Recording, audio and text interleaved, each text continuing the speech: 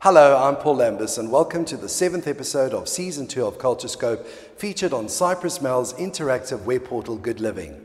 Our location for this episode is the Ecclesiastical Museum of Pafos, which houses one of the most important collection of artifacts from the Byzantine period, including one of the oldest icons in Cyprus, dating back to the pre-iconoclastic period.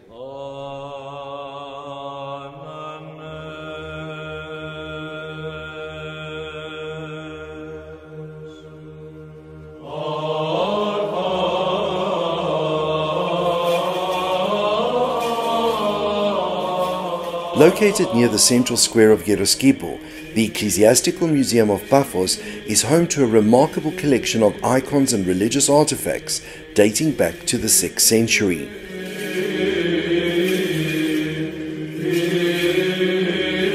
This opulent treasury reflects the artistic traditions and wealth of the Byzantine Empire through its impressive collection of sacred art, elaborate frescoes, ecclesiastical vessels, metallic objects, wood carvings, robes, manuscripts and books.